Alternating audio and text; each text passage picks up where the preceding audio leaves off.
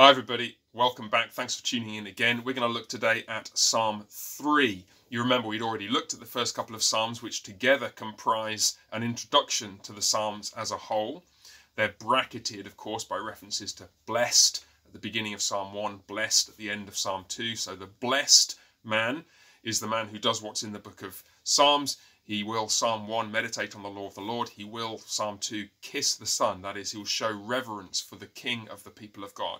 So then what Psalm 3 starts to do is to unfold what that will look like in practice. What will it look like in practice for a blessed man to meditate on the law of the Lord and submit to the Son, the King of the people of God? Psalm 3 announces the first new major theme. Here it is. O Lord, how many are my foes? Many are rising against me. Perhaps a surprise, but the first major theme in the book of Psalms after the introduction is that the godly man, the godly woman cries out to God in a world which is in distress, in a world which is not as it ought to be.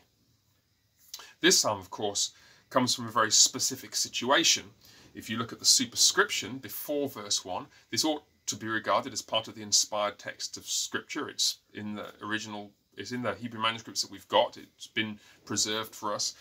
This tells us the setting, a psalm of David, that is by David, when he fled from Absalom, his son. And so this takes us back to 1 Samuel 15, where all the hearts of the men of Israel went out to Absalom, and David and those few hundred who were with him fled into the wilderness from Absalom for fear of their lives. So it has a very specific initial setting, but in the psalm as a whole, that setting appears at one or two points to be left behind in favour of a more general plea to God for help. This is designed not just to be prayed by King David in the wilderness, in other words. This is designed to be prayed by the people of God in general. And this is an important principle when we're thinking about the book of Psalms. We will encounter many specific scenarios in this book, and you know many of these yourselves. But these scenarios are not intended to limit the applicability of the Psalms in which they occur. They are designed as kind of typological examples of the kinds of situations in which we might find ourselves and in which we might cry out to God in praise or for help and so on and so forth. So that's how it begins. Now, just one other thought about how it comes to a conclusion. Well, actually, no, a couple of thoughts. Verse 7 is the one that trips up some commentators and some who read the psalm, because it looks like a fairly brutal and unseemly prayer, doesn't it? Save me, O my God, for you strike all my enemies on the jaw, you break the teeth of the wicked.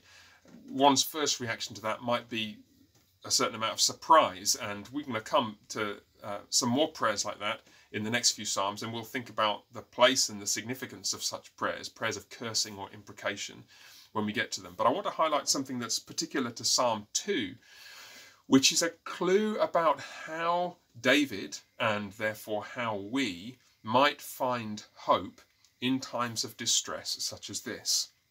You notice in verse 2 that what David says, many are saying, is there's no salvation for him in God. They speak of God generically. Whereas in verse 7 and verse 8, David calls on the Lord specifically. Arise, O Lord, save me, O my God. And then verse 8, salvation belongs to the Lord, echoing the language of salvation from verse 2, but making his claim specific. David, in other words, is not simply appealing to some abstract being. He's not appealing to a higher power. He's not even appealing just to God generically. He's appealing to the Lord, to Yahweh, to the covenant God of Israel.